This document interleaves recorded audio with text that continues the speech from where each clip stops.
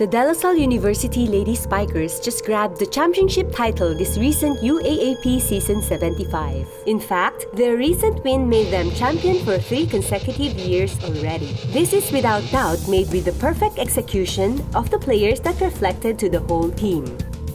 When you talk about team defense, the libero takes the lead with digs and rolls. In LaSalle's situation, the libero is no other than a proud CHInoy. 值得我们骄傲的 Melissa Gohing. She is called the Ninja of the Lady Spikers.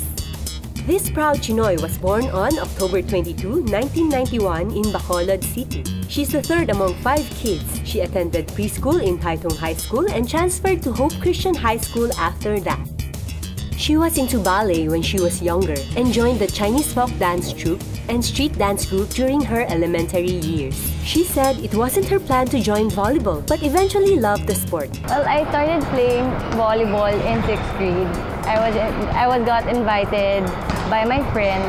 Pinlit niya lang ako, as in, so parang, okay, I'll give it a try. Kasi before, ballet ako by that time, so I was really hesitant because it's a different field.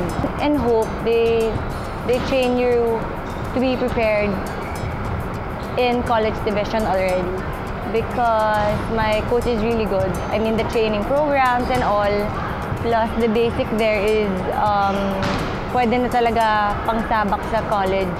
And also, hindi lang kasi hindi lang kasi skills yung tinuturo sa Hope. Hindi pa rin personality as a person, as a player.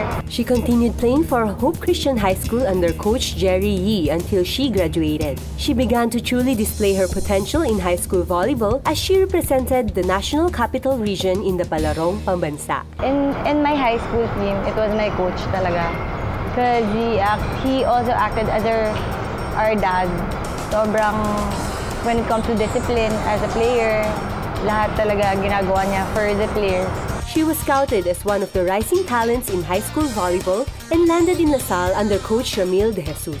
I was a recruit before, but I really didn't plan. It was faith that led me to LaSalle. I have a different plan before. I really didn't want to play. I want to focus on with my other passion like makeup and fashion, so I was gonna go into a fashion school. But it ended up that I'm here right now in volleyball, but I really don't have any regrets. In her 5 years in LaSalle, she won 4 championships. She recalled that her last championship win in LaSalle was the most memorable. Every championship game naman is really memorable. I mean, every win, alam mo yung feeling na parang slow motion lahat. Ganun yung feeling. Kaya talagang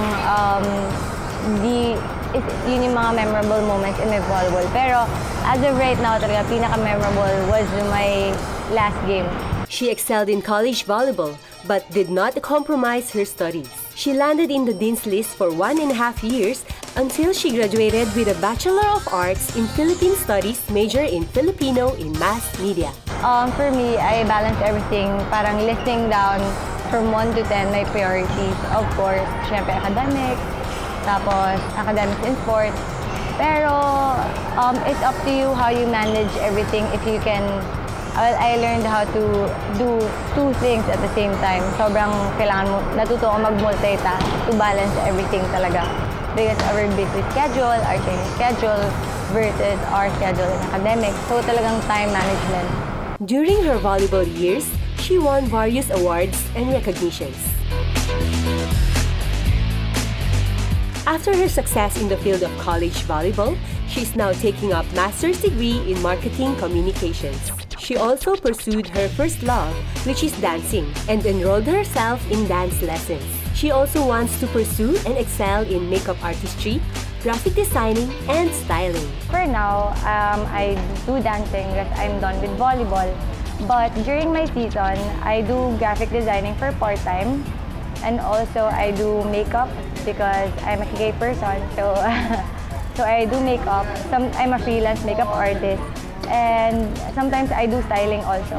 Melissa is not just an athlete and a student. She is also a daughter, a sister, a teammate, and a friend. My family is in Bacolod, but my sister is here in Parañaque. So I go home there every weekend. I go shopping with my sister. I go to church with my family. I am very caring I love my sister so much, as in whenever we have problems, we share our sentiments always. She's also my advisor if ever I have a problem, and whenever she has a problem also, nandyan siya para sa akin. I communicate to them from time to time, especially if there are games during season. I always update them, and they're really supportive, even though they're really far away from me. I don't know why people always ask advice from me. I'm always there for my friends. I'm just a text or call away, and I'll be there. For the team, I want to be the ate of the team. And for my team, I want to be remembered as somebody that they can go if they have a problem. An ate for my teammates. And for the people naman, parang I'm the hyper and somebody who doesn't give up right away. Hangout place, anywhere exciting and challenging. I don't like characters, but I have fetish in monkeys. Eliza, she was my teammate during palaro. Michelle Gumabaw, MG. We're both MG. She's big MG, I'm little MG. Tian Lim. Leonardo DiCaprio. 28. How many people? 2 to 3. With all her achievements as a student and a star player, she has this advice to you, Chinoy Barcadas. Follow your heart. Parang what you really want. Kasi in my part, in my story, hindi talaga gusto ng parents ko. I mean, hindi talaga planado lahat. Parang it just happened, and then you keep on, just enjoy. Then eventually, the seed will grow. You just plant the seed and then it will grow. I am Melissa Gohing, washer Kuomelen, and I'm a proud CHInoy.